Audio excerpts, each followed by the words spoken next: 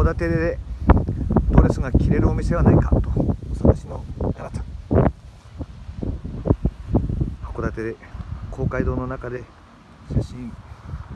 ドレスを着て写真を撮ることができましたけれども、今公会堂は本日から平成33年の4月ぐらいまで改修工事のためお休みとなります。だからもうドレスが着ることができないのかなと諦めずに検索してみてください。当店が出てきます。函館和洋モダン貸衣装館です。ここでは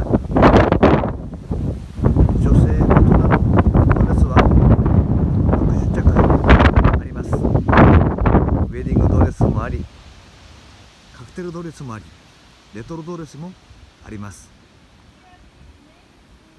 素敵なドレスがたくさんありますので、ぜひご来店してみてください。はい、そして着替えたらタクシーに乗ってこの元町公園で撮影してみてはいかがでしょうか。